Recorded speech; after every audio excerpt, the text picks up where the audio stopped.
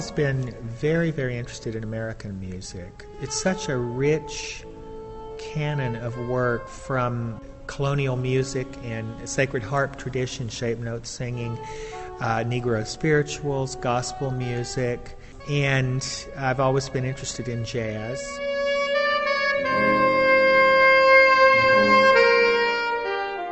So I'm Jeremy Innes. I'm a second-year MTS here at Harvard Divinity.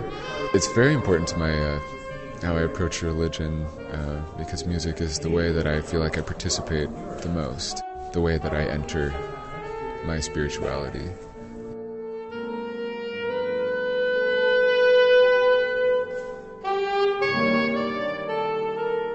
Every single person in the class sings, and I've got all parts from high soprano to low bass.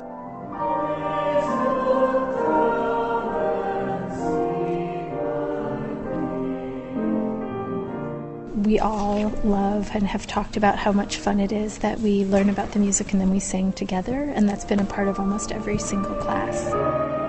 In this class, when we're dealing with indigenous music and a lot of it non-classical, I consider it classical because it is timeless.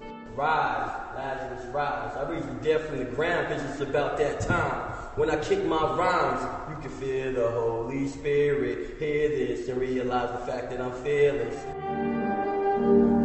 I just want to turn them on to music, basically.